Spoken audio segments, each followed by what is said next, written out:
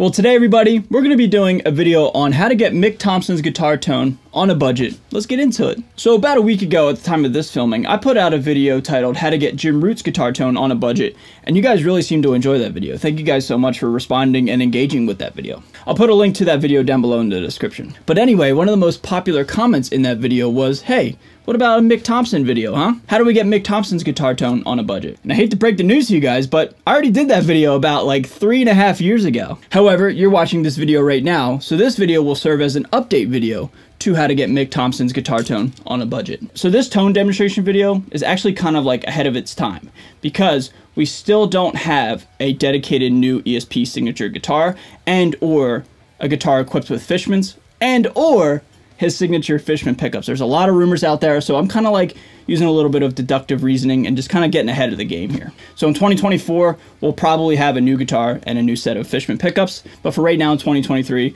I'm doing the best I can, okay? So let's start talking, man. All I ask is that you subscribe and like and share this video if you haven't done so already. Thank you guys so much in advance. I brought some friends with me, and yeah, let's just start talking right now. I've got 3 key elements to Mick Thomson's guitar tone here in 2023. Starting right off, the strings. So since this video is about how to get Mick Thomson's guitar tone on a budget, you may not be able to get his string gauge to a T. There's several videos on the internet right now where Mick Thomson has said he's a D'Addario string user, and he also uses a custom string set. So the closest production pack that I could find on Amazon with D'Addario was this one right here. Speaking of string gauges, Mick Thomson has said that in the studio, he sometimes likes to play with different low-end string gauges, like on the low B or the low A, and I've heard him say he likes a 58, sometimes for B, and even heavier for drop A. Since this video is about on a budget, this is the string pack that I could find on Amazon that was as close to that, and we were going from 11 to 56. If you want to build your own custom string set with a company like, say, Stringjoy, you certainly can do that. But I think, in my opinion, 11, 14, 19, 32, 44, and 56 does the job for drop B on a 25.5-inch scale very well. So, D'Addario strings.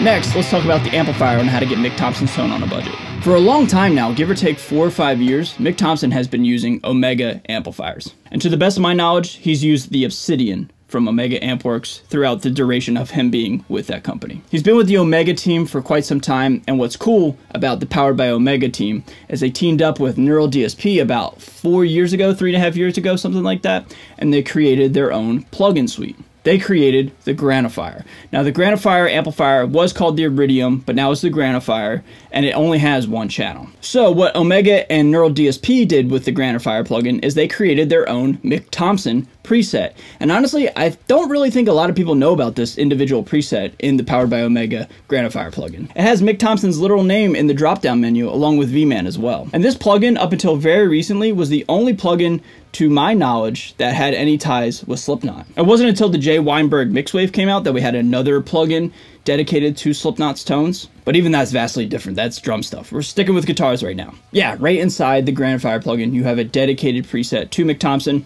and what better way to get Mick Thomson's tone than to literally use the preset dedicated to his tone from the amp company that he plays, and his tech, Mike, is like the co-owner and co-founder of Powered by Omega. Like, you're gonna get really, really close, you know what I mean? Like, there's a lot of intel into that one individual preset.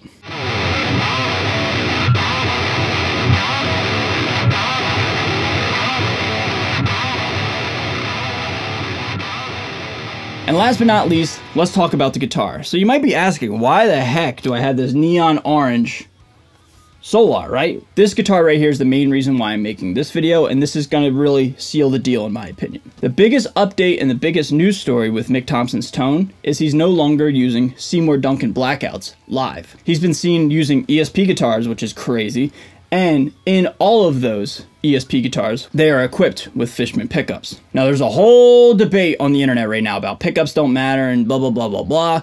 Dude, I'm not here to prove that or disprove that right now. Sticking solely with the Mick Thomson tone video, I have in this Solar guitar, I have the signature Fluff Fishman pickup. And now, in my experience, I think Fishmans have a very distinct sound. I think all active pickups kind of sound very similar, give or take, except for Fishmans. I think Fishmans have the most unique sound, the most attack, the most clarity. For better or for worse, sometimes it can be a little harsh on the high end, but regardless, Fishman's just have this crazy attack and this crazy just like snarl and just like initial sound, you know what I mean? I hope my voice impersonation made you guys understand exactly what I was talking about right there. It should have, right? And speaking on the whole budget side of things right now, yes, Fishman pickups are very expensive. Arguably some of the most expensive pickups on the market. So if you just want to get a bridge pickup, that will certainly do the trick. That's how I have this guitar right here. And I just think it'll just get you so close to that just gnarly modern sound that Fishman's have. Doesn't matter if it's the Devin Townsend, the Kill Switch, the Lamb of God, or the Willie Adler, I guess I should say, the Thomson'S, you know, they all kind of have this really just crazy sound to me, and crazy in a good way. I just went with the Fluff because I love Fluff, and, you know, it's the only Fishman I have right now.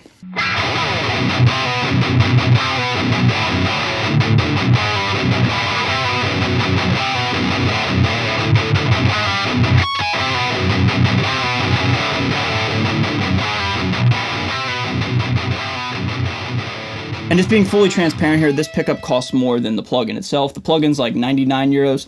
This is 180 bucks. So it's almost double in price. And if you don't want to get a set of Fishman's or just a Fishman bridge pickup, you still can pick up his signature Seymour Duncan Blackouts on Amazon, as well as some of his production Jackson guitars. But in my opinion, what you get for a pickup is just gonna just make your sound that much better. And obviously I'm not naive to the fact that you also do need a guitar. That goes without saying. But I wanted to try something a little bit different and just give a different recommendation. I think the pickup is where it's at, especially when it comes to Fishman's.